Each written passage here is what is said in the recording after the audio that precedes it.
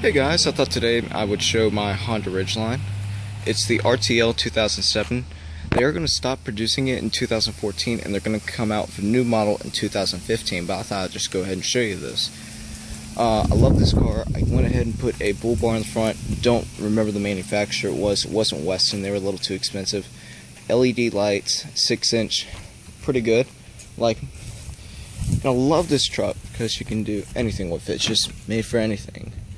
I don't know why, but on all Honda cars, just everything. That little end comes off, not a big deal. Just pops out. This car, 5 seats. This one has 80,000 miles. It's a little dirty inside. But what I love about it, you can have 3 seats here, or if you need luggage space, lift that up. And you got all this down here. And this is used as a bike rack. Both seats lift up. This one I need to replace one of the cables inside it. Not too big of a deal. I'll probably do that a little bit later. Leather. RTL comes with it. Little trays. Couples on each side. Pretty good. Pretty good back seats. I wouldn't suggest just very long road trips, but I mean, you could probably go a few hundred miles without taking a break. Front seats.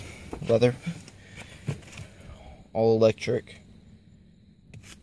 This gets 15 miles in the city, 18 miles on the highway, I believe. Lights are not automatic in 2007. They are manual, but that's not too big of an issue. And one thing I do like is that you have cargo lights for the back, which is really nice to have. Radio, good setup. Dual climate control, I love that. Plenty of storage space, ridiculous storage space.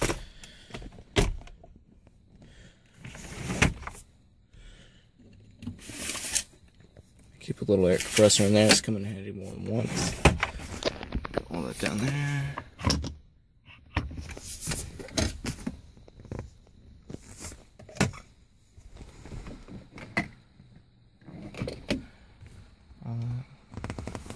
Pockets, side pockets.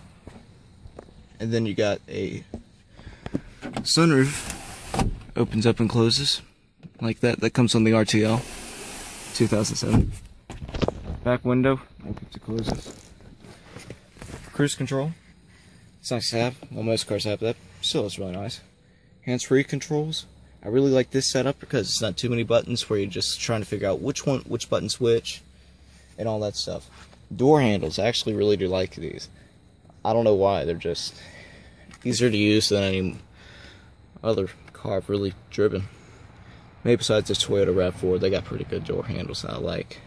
But the doors are much heavier. Great air conditioning. I mean, this thing will cool you off in seconds.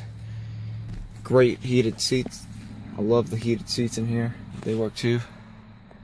Tinted windows in the back, but not tinted in the front. You could get them tinted in the front or back. I don't know. Got the Western bull bars on it. Love those. Back tailgate. If you've looked at any Ridgeline videos, you probably know that this back tailgate can go down like this. Normal tailgate. You could put a little four-wheeler in here. I mean, there's plenty of room. Put a little mattress in here. I've done it before.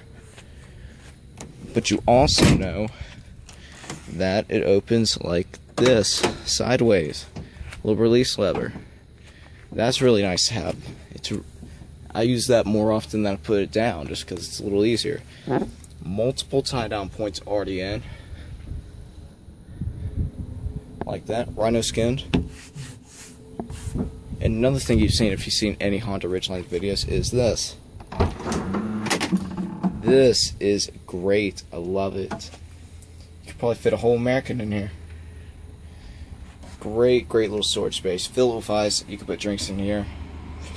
Sandwiches. I would say you could probably put a small deer in here if you had to. Maybe a hog if you didn't want to get everything dirty. Removable plug. It's nice. And there we go. So you can wash it out. Put that back in. There we go. I went ahead and put the straps in here. What I love about the Ridgeline more than anything is that everything can be used on it. These wheel arches are very small through here, unlike Fords or Silverados, Dodges. and that gives you a lot more flat space. The cargo bed may not be as big, but having those small really helps. But it has 3 tire notches in the back, so you can put motorbikes in here, and these help them keep in place. Got little grooves right here. I think that's a really smart idea if you like motorbiking. One thing I did forget to mention about back here, comes with a tire.